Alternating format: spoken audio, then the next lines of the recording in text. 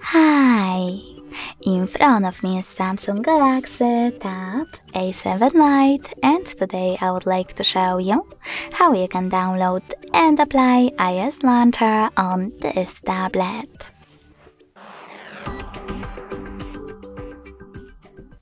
First of all, go into Play Store and click on the search bar.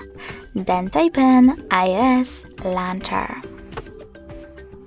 After that, get this free app from this developer, and when it's ready, open it.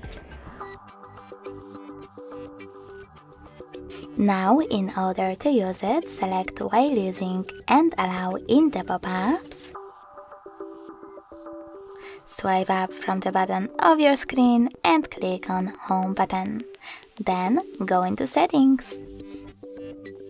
In Settings, you need to scroll down and click on Apps section. Then click on Choose Default Apps. Tap on Home app and click on iOS 1.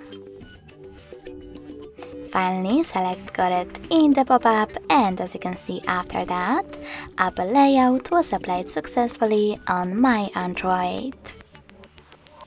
If you wish to, you can always switch between your layouts by going into exactly the same settings and tapping on Default Launcher or Apple One.